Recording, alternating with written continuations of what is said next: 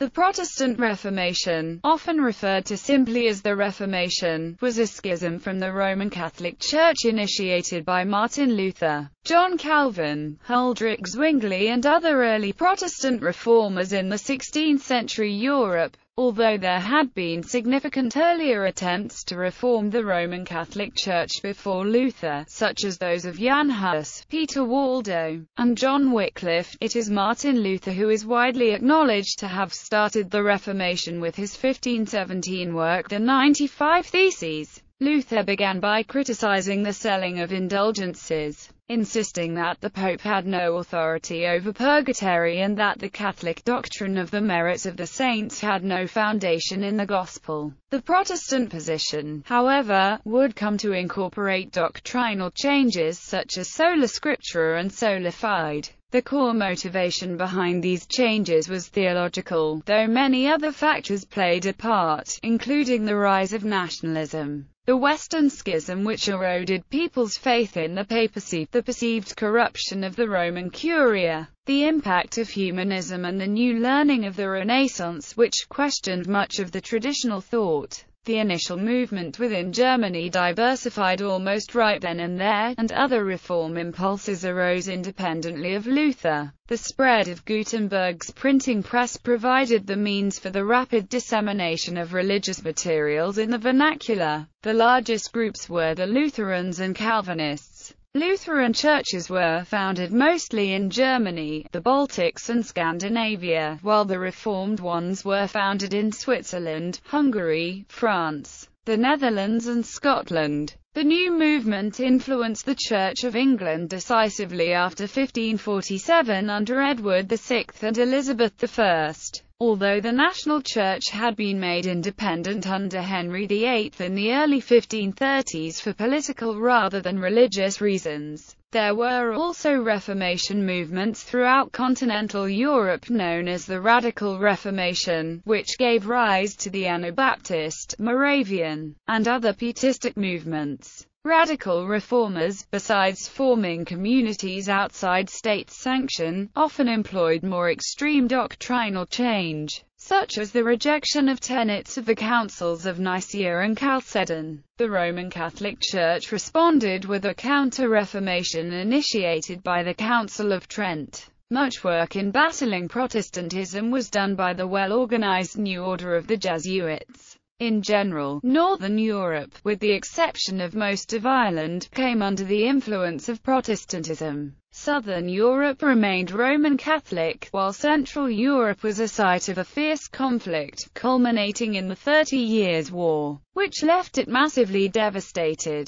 History and origins. The oldest Protestant churches, such as the Unitas Fratrum and Moravian Church, date their origins to Jan Hus in the early 15th century, as it was led by a Bohemian noble majority, and recognized, for a time, by the Basel Compacts. The Hussite Reformation was Europe's first magisterial reformation, because the ruling magistrates supported him, unlike the Radical Reformation, which the state did not support. The later Protestant churches generally date their doctrinal separation from the Roman Catholic Church to the 16th century. The Reformation began as an attempt to reform the Roman Catholic Church by priests who opposed what they perceived as false doctrines and ecclesiastic malpractice, especially the teaching and the sale of indulgences or the abuses thereof, and simony, the selling and buying of clerical offices, that the reformers saw as evidence of the systemic corruption of the Church's hierarchy, which included the Pope.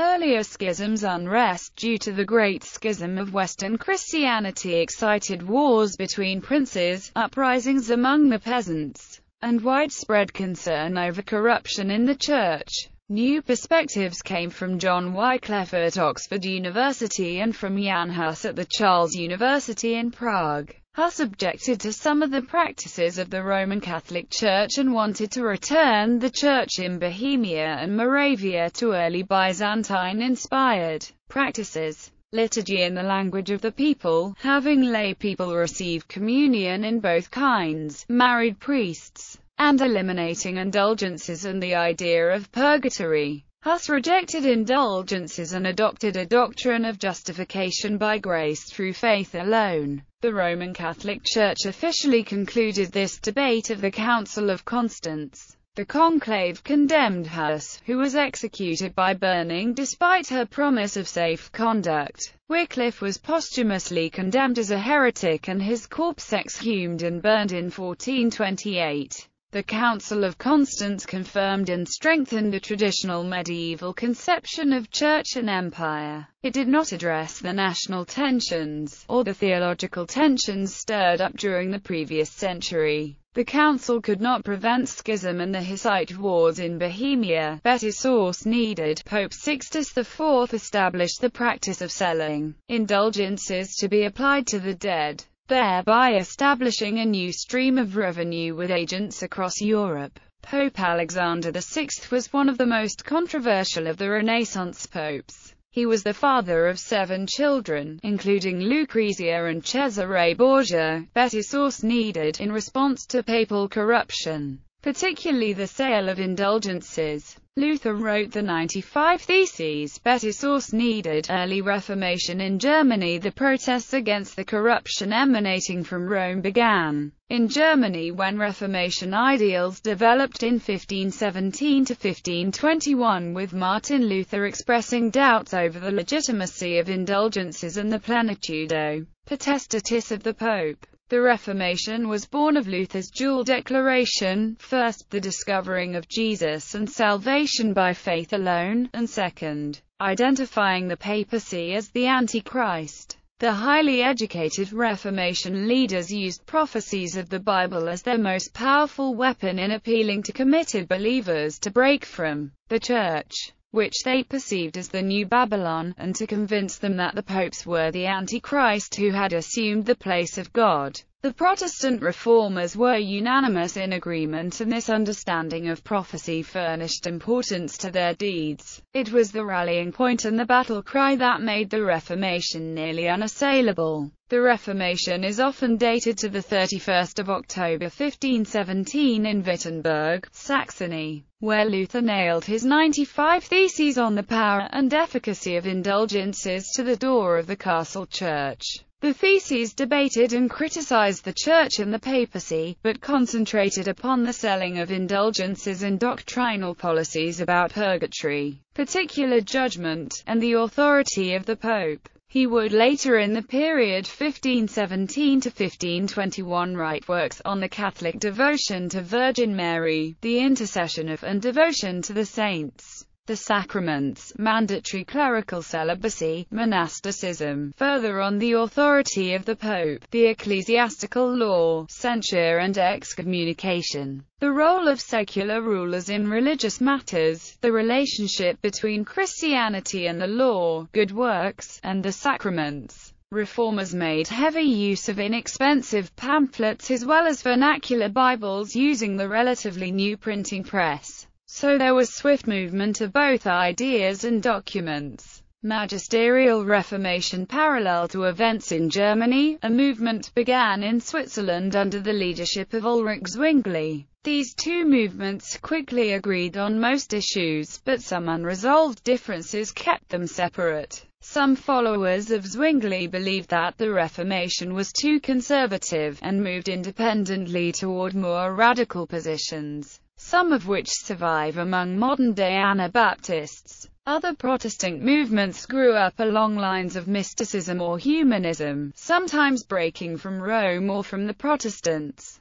or forming outside of the churches. After this first stage of the Reformation, following the excommunication of Luther and condemnation of the Reformation by the Pope, the work and writings of John Calvin were influential in establishing a loose consensus among various groups in Switzerland, Scotland, Hungary, Germany and elsewhere. The Reformation foundations engaged with Augustinianism. Both Luther and Calvin thought along lines linked with the theological teachings of Augustine and of Hippo. The Augustinianism of the Reformers struggled against Pelagianism, a heresy that they perceived in the Roman Catholic Church.